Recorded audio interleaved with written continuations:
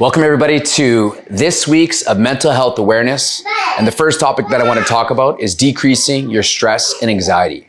Now, exercise makes you feel good. We all know that, but what it does, it releases natural chemicals in your body that can improve your mood and reduce your stress. So if you're feeling down, get moving. Exercise can help reduce anxiety.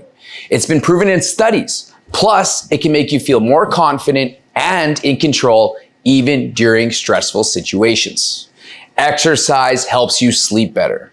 When you exercise, you can reduce feelings of stress and anxiety that can keep you up all night, but getting better sleep can and will help you feel more refreshed and less stressed during the day. Exercise is also a healthy way to deal with stress. If you're feeling tense or frustrated, physical activity can help you blow off some steam and feel better. Instead of letting stress build up, take it out on the weights or the battle ropes. And lastly, exercise can be a way to connect with others.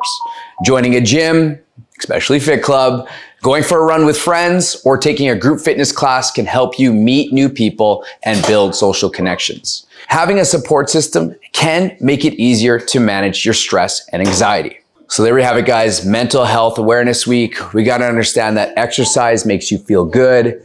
Exercise can and will help with your anxiety. It's going to help you sleep better. Exercise is a great way to deal with stress. And lastly, exercising, especially in group classes, can be a great way to make social connections and build support. We'll see you on the next video.